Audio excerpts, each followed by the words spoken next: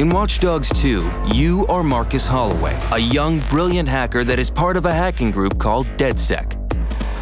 As you explore the Bay Area and help DedSec grow in power, you're put in a seamless, connected world that offers single and multiplayer opportunities without lobbies or loading screens.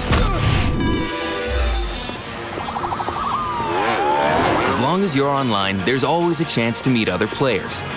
Follow your way and keep playing solo, or easily form a co-op team and explore the world together.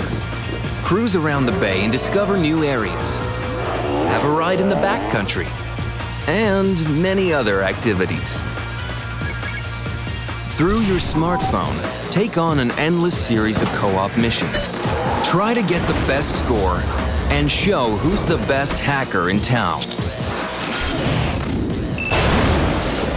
Holy fuck, this is awesome!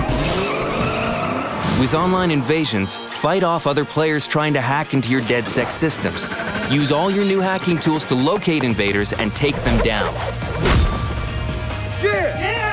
Now it's your turn to seamlessly invade other players' session and hack them while remaining undetected. If you create too much chaos, such as killing innocent civilians, you could end up with a bounty hunter contract on your head. This means up to 3 other players can seamlessly invade your game and hunt you down for a reward. However, you can turn the tables and hunt down those who are tracking you for even bigger rewards. Everything you do online in Watch Dogs 2 is optional, but will always contribute to your overall progression in the game, giving you access to improved hacking tools and gear.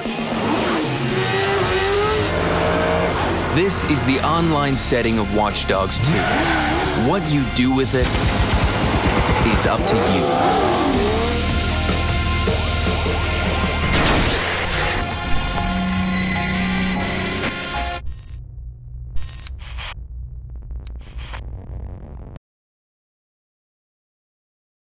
For the players.